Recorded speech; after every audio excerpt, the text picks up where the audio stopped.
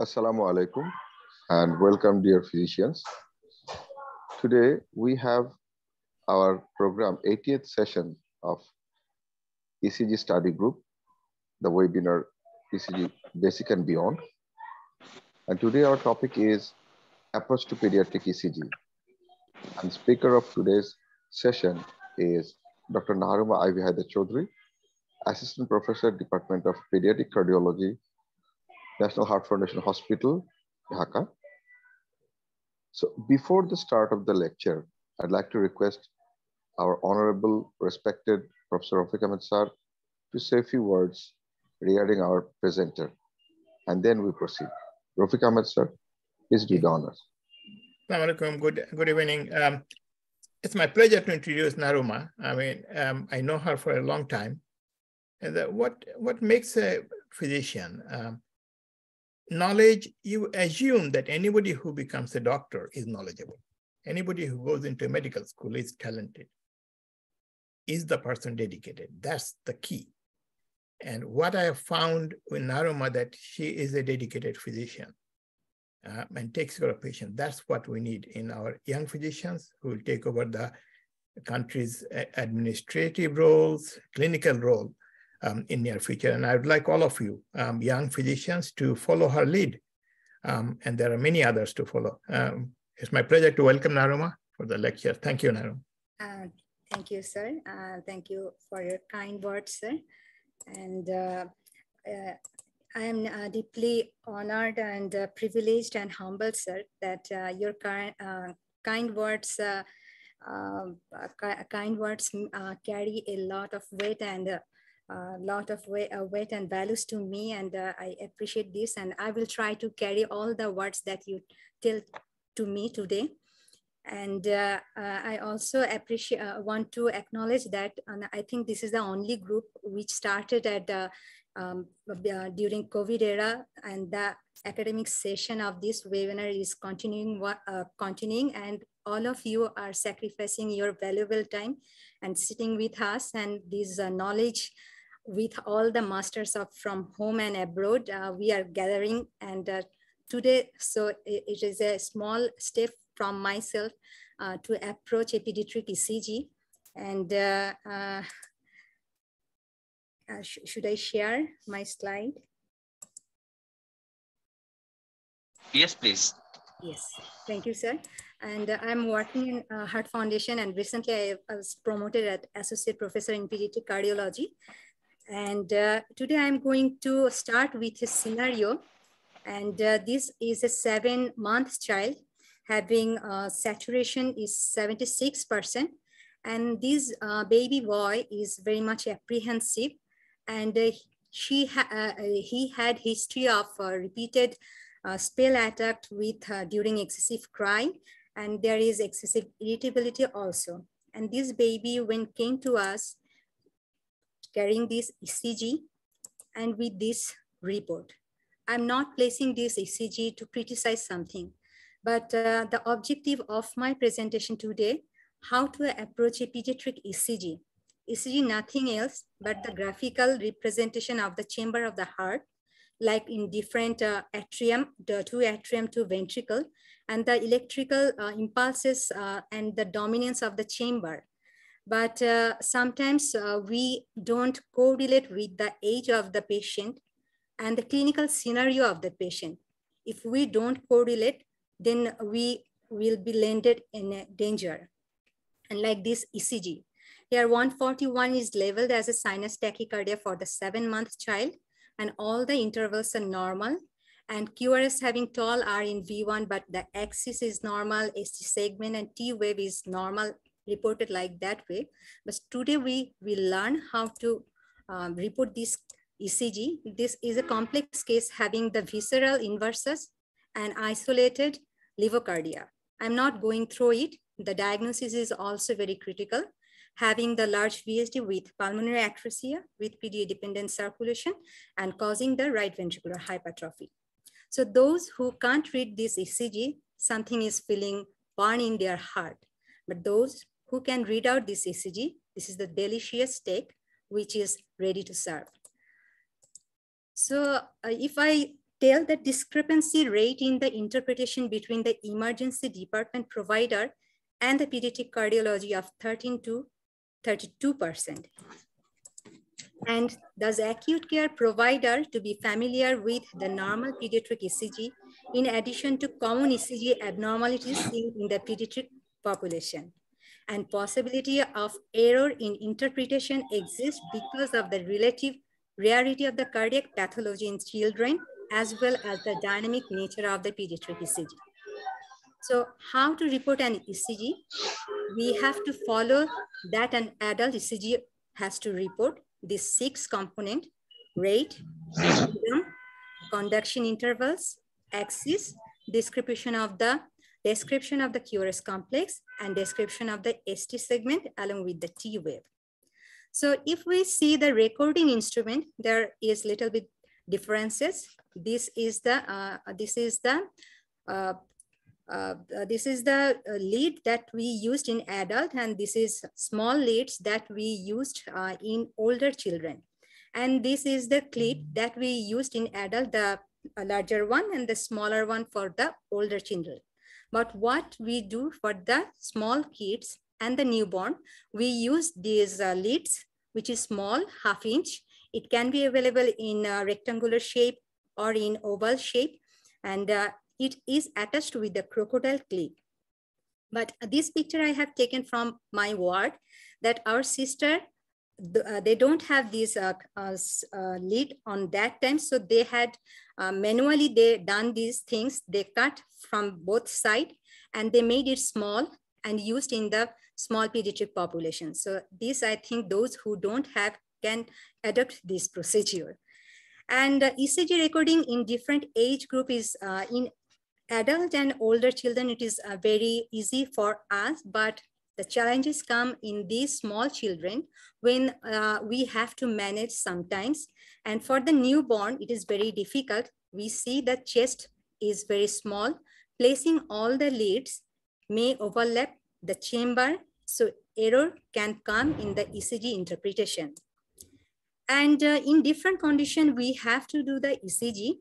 And we have seen the newborn, it is very difficult. And sometimes these crying baby, in between doing the ECG, they just stand up. We have to manage by giving the toys, keys, all these things. And sometimes the newborn we have to take in mother's lap. And sometimes in ICU, it is very difficult. We see that there is a very bandages over the chest. So we can't take the chest lead. We usually, our protocol in ICU, take the 6-limbed lead. If there is gross arrhythmia, we take this bandage and then have to take the chest lead. And sometimes when the chest is open, it is difficult to take all the ECG leads. So if we read this ECG and give an example, and just we want to focus on the heart rate. And if we see that all the QRS is preceded by P, and the rate is, RR interval is regular, and heart rate is 150 per minute. So for 44-day age, this is the normal findings. But if it is a ECG of 18 years, then it is labeled as sinus tachycardia because it is more than 100. So age should be considered and has to be checked before reporting that. And if we see this ECG, there is a heart rate is 42, and each RR interval is regular and it is preceded by the P wave, and the age is 7 months. This is sinus bradycardia, but it's marked sinus arrhythmia. So rate depends on the age. In newborn, it is faster, and the baby grows, it becomes slower. And before going to discuss our pediatric ECG, one must know the fetal circulation. The oxygenated blood from the placenta goes through the ductus venosus to the right chamber, and through the PFO, it goes to the left atrium, to LV, then systemic circulation. And to maintain this circulation, the pulmonary vascular resistance should be higher, and the systemic circulation, systemic resistance should be lower. And as because the pulmonary vascular resistance is higher, the RV will be hypertrophic, RV will be dominant. But when the baby born takes the first breath, the oxygen decreases the pulmonary vascular resistance, and this dominant RV now shifted towards normal when the baby grows and the systemic vascular resistance is increased to pump out the systemic circulation throughout the baby. So these are the changes that occurs from fetal circulation to newborn to adult. So what are the different in pediatric and adult ECG? I'm going one by one. First, the heart rate. It is faster than in adults. If we see the heart rate of the newborn, then we will find that 90 to 190. Why this wide range of variation? Because there are some conditions like baby may be resting condition, baby may be crying condition, or sleeping, or very excessively crying on irritable on that time heart rate increase. Also maybe in unwell condition like fever or dehydration, so that heart rate can be increased. And so how to define this heart rate, tachycardia and bradycardia? Tachycardia, if it is more than 99th centile, according to the age variation, then it is tachycardia. And if it is less than 2nd centile, then it is labeled as bradycardia. And why the heart rate is faster in newborn? Because we know in newborn, the cardiac mass is less. To maintain the cardiac output, stroke volume plus multiplied by heart rate. So we have to maintain the cardiac output. So heart rate is faster. As the baby grows, we can appreciate that heart rate is now coming down. And more than more than 10 years, it comes around in like an adult, where the heart rate is 60 to 100. So if we want to remember these things, I think no need to go for this all data. Just go to the Google and there is lots of chart and they will give you the data and we can label it as sinus tachy at brady. But the we pediatrician, we just remember that thing. In newborn, it is around 160. At infant, it is 120. And in 4 to 6 years, it is around 150 to 120. And more than 10 years, it becomes normal. And the second change is that all the duration and intervals. We know the heart mass is less in the newborn. So all the interval and the duration of the complexes is less here. And we know that PR interval, P is 1.5 to 2 small square. And we know the axis should be normal in case of newborn like adult, that it is in lead 2, 3, AVF it is positive, and AVR it is negative. If we see the first month of life, then all the heart rate increase, duration is less. And if we have to know the normal level, because if the PR is prolonged, we have to, there may be chance of bundle branch block. If PR is short, then there will be WPW syndrome. And the QRS duration is also important. Is there any SVT or ventricular tachycardia? We have to know the QRS duration. And QT interval is also important because the long QT syndrome can be present congenitally. Usually in first 3 days, the QT interval vary, but now then after it's settled and the ranges is from 378 to 440. But in early infants, sometimes it may be more like 370, but usually we have to remember it is around 440. So what are the conditions to prolong QT interval? We have to remember that dyselectrolytemia, hypokalemia, hypocalcemia, hypothermia, cerebral injury. So we have to remember all these conditions along with the intervals. Here also above more than 4 years, it is almost near to normal, but more than 12 to 15 years, it becomes like an adult. So next to all the duration, if we got the Q complex, this short Q wave in before lead to 3 AVF, an adult cardiologist will report it as a infarction, but it is normal for the pediatric population. This is the clockwise loop, which is present in the newborn and adolescent. And if the Q wave present in lead 1 and AVL, that is pathological. So Q wave in lead 2 AVF is normal, and it might sometimes present in the lateral lead also. So these are the normal findings for the pediatric population. And this RSR variation in V1 is also normal for the pediatric population. And sometimes the marked sinus arrhythmia is also present in pediatric population.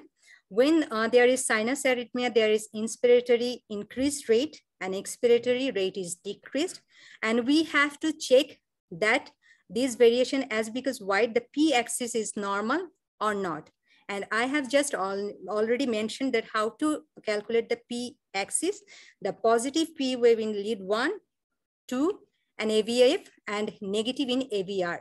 So it is coming from the right shoulder towards the ventricular apex. If we get this p-axis normal with arrhythmia, it may be normal for the pediatric population. And next to this, we already discussed that in newborn period, RV is dominant. And so for the pediatric population, along with this 12 lead, we take extra to 3 lead. These V3 R and 4 are just like these V3 and VR on the right side. Why we have take? Because RV is dominant. To evaluate this RV properly, we take these two lead in the right side. Appa, just to interrupt, do you take this all patients or suspected patients? No, if we like my not all the patient we don't take. We take if it is not matched with my findings. We don't always do this because you have seen in newborn we just take the 6 lead and it is means all the leads are throughout the chest. So that will be more cumbersome for us also. And in V1, usually in newborn, R is dominant and V3 R is dominant. So RS ratio is more than 1. And if we see the ventricular repolarization in pediatric population, T wave remain upright up to 48 hours. It may persist till first week of life. Then it become negative. So initial first week, it may remain upright and then it may become negative and it persists up to 4 to 6 years. Sometimes it persists in juvenile period and this is called persistence of juvenile T inversion. And early repolarization in different form is normal in adolescent. That is leveled in form of ischemia in adult group. So this is sometimes normal in adolescent group. We have to also correlate clinically also. So next to this, axis is very important. We know all the axis in normal is minus 30 to 90. Right axis is 90 to 180. And left axis is minus 30 to minus 90. And extreme right axis in this northwest left upper quadrant. So why axis is important? Because we know that in newborn period, RV is dominant and RV is hypertrophic. So the right axis deviation is normal for the newborn. And when the RV dominant shifting towards the LV, so it will be in 1 year like less right axis, and then it becomes normal axis like adult. And majority of the cases, it comes to at the age of the 4 to 6 years. And most of the population come to adolescent like after the 12 to 16 years. So Appa, again, interrupting you. If we find a patient, a neonate, left axis deviation, yes. So does it indicate there is something wrong? Yes, always we have to correlate with the clinical scenario. Left axis usually correlate with the tricuspid atresia, AV canal defect, ASD primum. So left axis is not a normal for the newborn and it is normal right axis. And if we see the QRS axis, that it was towards the mean vector of the QRS axis is around 100, then it is coming down, and in 12 to 16 years, it's almost like an adult. So we are going to present 3 scenarios. This is the ECG. If we see the rate is regular and it is sinus, RR interval is regular here, and the heart rate is 125 beats per minute.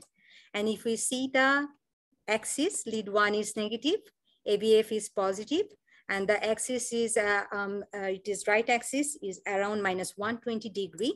So right axis deviation, and if we see the V1, V2, V3, then we will find that tall R with T depression. So this is the features of right ventricular hypertrophy. If we compile these three things, heart rate 125 beats per minute, right axis deviation, right ventricular hypertrophy, and if we see the patient is 18 years and having symptoms, then this differential diagnosis will come along with the sinus tachycardia. A tetralogy of fellows have right ventricular hypertrophy with right axis. Isolated pulmonary stenosis may present with right axis deviation with RVH. And the patient which have left to right shunt like PDA, epi-window, VSD, and when there is bidirectional shunt, RV hypertrophy happens, this finding will comes in differential diagnosis. But if these things comes to in a one-day child, heart rate is normal, 125, right axis deviation is normal for this one-day child, and RVH is also present in this age. So we will label this normal healthy born. So the age and the scenario is very important when I'm correlating these findings of ECG and labeling or diagnosis something. The second scenario, if we see here also, sinus impulse is present and RR is interval is regular, and heart rate here is 125 beats per minute. And if we see here the axis, now it becomes the positive deflection in lead 1, and AVF has the positive deflection. So their axis is 60 degree around. So it is normal axis. And now if we see the V1, this is also tall with ST depression. And V6 is also prominent. So there is biventricular forces. Again, I want to compile these three things. And if this is 18 years again, and having symptoms, then 125 is higher for the 18 years. And these might be biventricular forces with normal axis. It may be fixed with the left to right shunt like VST, PDA. And as because RV is also dominant along with the LV, so there is the features of pulmonary hypertension. But if this is a 1-year child having no symptom, then the rate is normal. And in a 1-year child, the axis is shifted from the right axis towards normal. And here also RV remain dominant at 1 year of age. So this is a normal healthy child. There also we can appreciate the differences between the age and the clinical scenario. And my last example is here the axis is normal axis, it is around 60. And if we see now that RS ratio is less than 1, and if we see the V6, LV is dominant. And if we put these findings in a 10-year child, heart rate is 85 beats per minute. There is sinus arrhythmia is present, and axis is normal axis. And in V1, RS ratio is less than 1, and LV become dominant in 10 years. So if patient have no symptoms, this is a healthy child. So in a summary, if we want to tell that full-term a full-term infant will have right axis deviation. The axis will be more towards rightward. RV remain dominant. Tall RV is present in V1. Deep pace will be present in V6. RS ratio, as because R is tall, so RS ratio is more than 1. And T wave remained upward in first 48 hours, may persist up to 1 week. And in 1 to 12 months, the right axis now become less right axis. RV still remain dominant. And now this upward T wave become negative T wave across the right precordial leaf.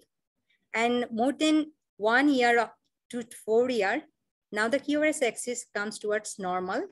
Still RV remain dominant. This will be in V1.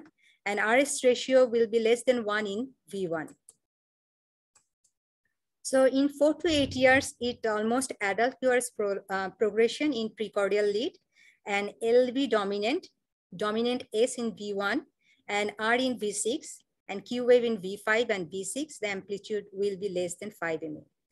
And now if I put the ECG that I put in the first slide, we will find the heart rate is just I am keeping the scenario again. This is a 7-month child having the cyanotic spell.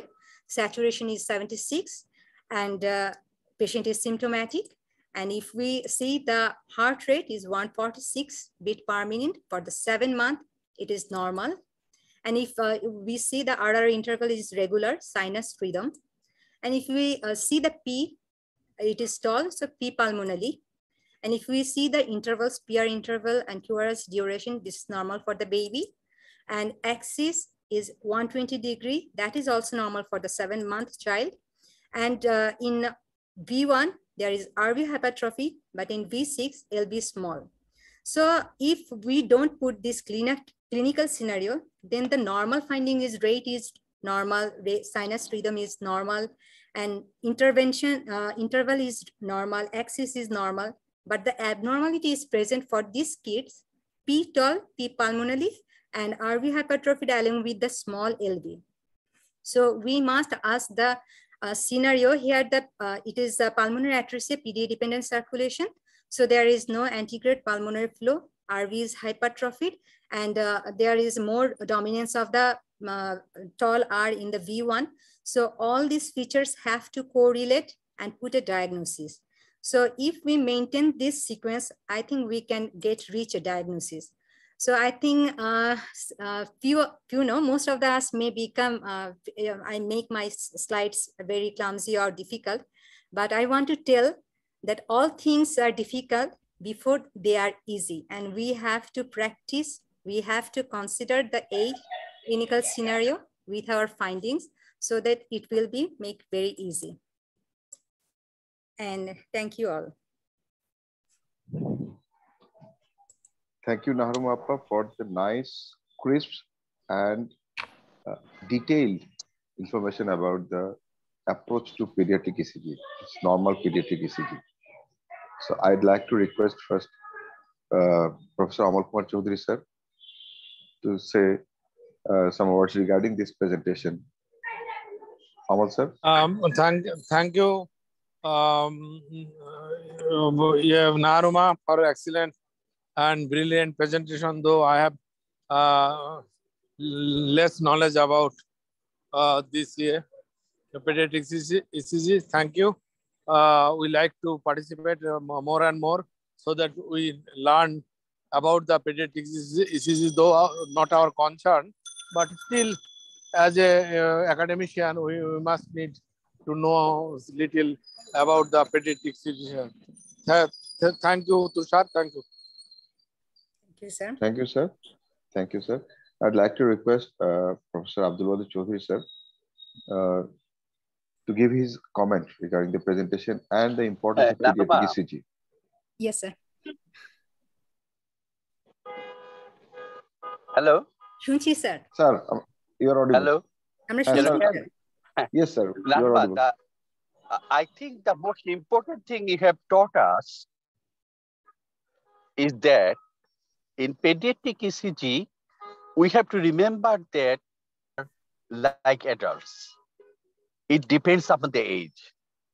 Second thing we have taught us is that the axis is much more important in case of pediatric ECG than in adult ECG. Yes, sir. We do not have to pay that much attention to it, but in pediatric ECG, it gives you a lot of information and gives the congenital lesion could be about that. But my question is, what should we expect in most of the pediatric patients? Let's say around 7 to 12 years old, in whom if we do a ECG, what should we expect?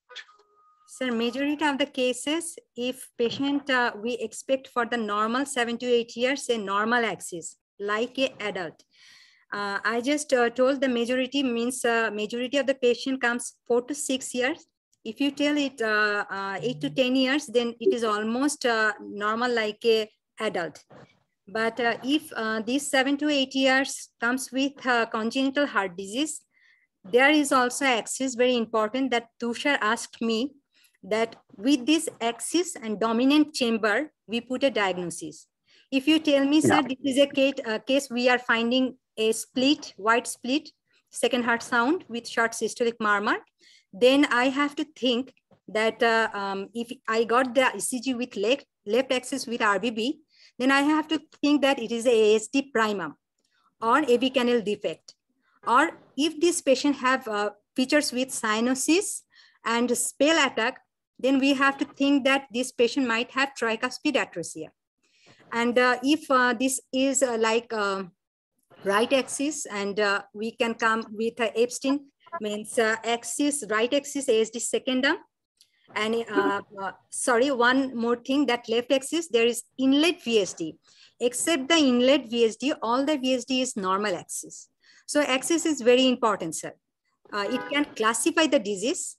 It can tell the which disease is shifting towards where. I have told that there is a congenital heart disease has variable presentation and various turning, sir. Means when at one age, it goes to means first LV dominant, then RV dominant, like that way, sir. So it also changes according to age and the disease severity, sir. Why should we refer a patient to a pediatric cardiologist? Which are the red signs, red flag signs that we should be referring it to, particularly to a pediatric cardiologist? Let's say I am a generalist, not a cardiologist. So I am to refer this patient to a pediatric cardiologist who may be quite a long way from where I am staying. So what are the red flag signs? Sir, if you tell me that if you receive the patient at the age of 1 month and the patient still have that ST elevation, this is also a red sign that I told that after 1 week, that ST elevation should not persist. Though there is no voltage criteria, but ST elevation is there, it means that RV hypertrophy is going persisting. So it might be a case of critical PS, it might be a case of severe TOF like that, or hypoplastic tricuspid valve. This is, if we comes from the heart rate, sir, if it is more than 99 centile, you have to send this patient. And we have to see the QRS duration here also. Means all the components, sir, I told, if it don't come normal, sir, you have to send, sir.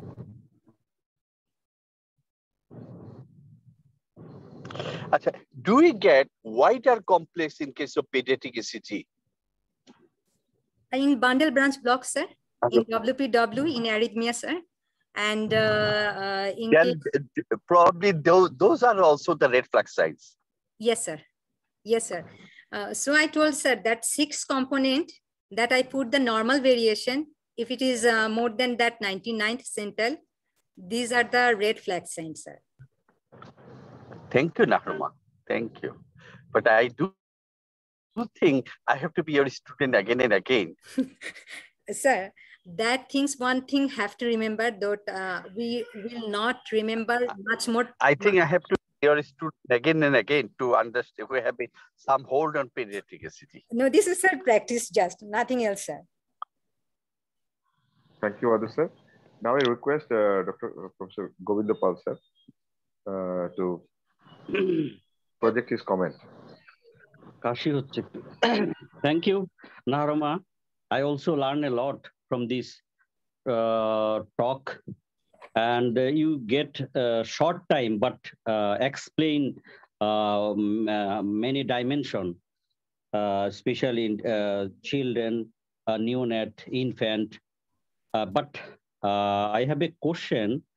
Sometimes the RV dominance in case of most of the cases RV dominance in infant neonate, but when the patient having but child having tetralogy of Fallot or congenital pulmonary stenosis, in that case, how can you differentiate between just seeing ECG? Sir, I just told to Wadud, sir, that always ECG has to be correlate with the clinical scenario and the age variation. And the top finding in a normal newborn and the ECG will be same. But what will be that we can get that ST elevation that is usually present first week of life, it may persist more than 5 years, more than first week. And the axis that I showed, there is a range that it is 90 to 130 degree. It will cross the upper limit. It means it goes more towards the rightward. And also that we have to take the history from the baby. That is there any history of cyanotic spell or shortness of breath or feeding difficulties?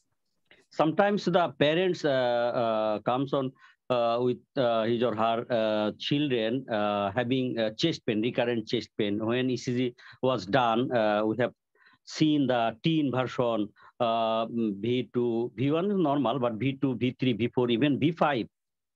Age is just 7 years, 8 years. But how can you correlate, and what can we do in this situation? Sometimes it's very much difficult to understand or difficult to counseling the parents. Yes, that I told that juvenile persistence of T inversion may persist juvenile period, and it is present in V1 to V3. And if the chest pain is characteristic of cardiac pain, you have to consider these things. Even the age is 7, 8 years. Yes. What are the possibilities in this age group? Is there any ischemic heart disease or anomalies, coronary artery anomalies? Ischemic also, we found these things in this COVID era, because there is coronary involvement. Kawasaki disease is also, there is coronary dilatation. So these things also can cause ischemia or infarction. Thank you. Congenital coronary dysplasia is also present. Thank you. Thank you all. Thank you, our respected teacher as well. Thank you, sir. Now I request our most respected teacher, Dr. Rafique Ahmed, sir, to say some words regarding this presentation and the importance of pediatric ECG understanding. Naharuma, that was a wonderful lecture. You said things will be difficult and then become easy. I think it's the other way around. I think we should think simple, and that's what you have shown today. You made a very complex topic very simple. And that's my motto, that look at the simple one. Look at simple, look at the age. And the way you presented, you put same ECG for an 18-year-old and 1-year-old. And I would like everybody to remember that. I think that's the key. Second, Wadud asked the question, when should we refer for pediatric cardiology? The question should be, we don't do ECG on children. When should we do the ECG? I think that will be the important question to ask and disseminate toward the country, toward the whole country. That look, if your child is irritable, growth problem, get an EKG, ECG on this patient. And second would be Govinda's question, T-wave inversion. Yes, sir. Was the ECG done properly? Is the electrode big enough, small enough? So those are very small things, but it makes a big difference. I think that if the electrodes are placed right in the right position, so that will be something that I think we think it is very simple, but I think we need to disseminate that knowledge. Even in America, we find ECGs, the nurses are doing it and not doing it right. It's not their fault. It is just that we don't reinforce it. And for the general audience, I think please remember the ECGs. Please remember that to correlate to the age of the patient. And then always I tell people, when I was in Bangladesh, there's no cardiologist, forget about pediatric cardiologist. So we have pediatric, just text the ECG to someone, and it should apply not only to the young doctors, for us. I mean, I don't do pediatric ECG. Every time I have a question, I just send it. First of all, we don't report below 15, but sometimes we are forced to, and if I have a question, I'll immediately call a pediatric cardiologist to look at the ECG and make some comment. Thank you. This was a wonderful talk. Thank you. Thank you, sir. Thank you, sir. Thank you, sir. Thank you, our presenter, Dr. Naharuma Aive Chowdhury, madam. I thank all our panelists, the participants. Thank you all for remaining with us in this World Cup time. And as I discussed with Rafique Ahmed sir and Wadud sir and Atahar sir, that in the next month, we may do the program at the end of World Cup final, that is 20th December, because that will that will not hamper the program and the World Cup football also. So thank you, dear participants. Thank you, Beximco Pharmaceuticals, for providing the technical support. Thank you all, and see you in the next one. Thank you all. Thank you. Thank you, sir. ভালো আছেন sir? হ্যাঁ ভালো, গোবিন্দ তুমি ভালো আছো? এই তো আমি পরে ফোন করে দেখি আপনি অলরেডি চলে গেছেন স্যার আর কি।